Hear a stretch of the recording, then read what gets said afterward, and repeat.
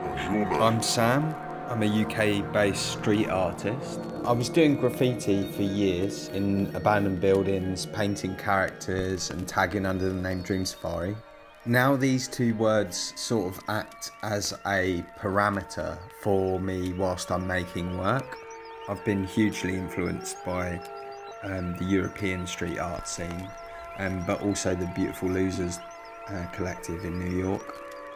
I love the impact of a huge piece of work in an urban setting and creating something that can be socially engaging. For me, it's exciting to paint something unique in an otherwise grey or mundane space.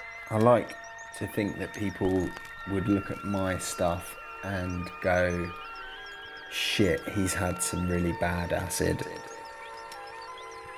I think it's really important that we keep creative, keep making, that everyone tries to break normality as much as possible before we all end up wearing grey uniforms and being enslaved to our cybernetic overlords. When it comes to creativity, you must listen to your own inner creative voice.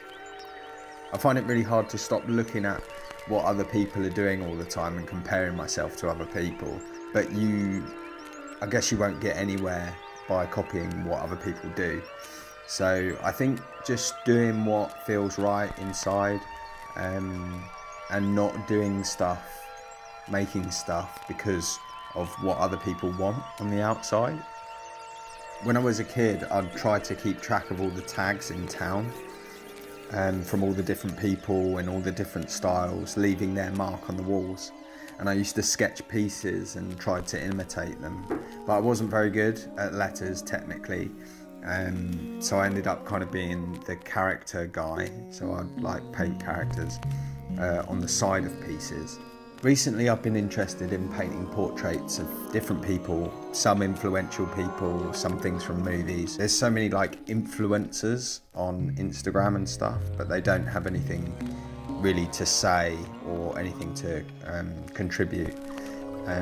So I want to paint people who mainly have a positive impact on the world. Subscribe to my YouTube channel. It's Losergang, one word. Yeah. Sod off.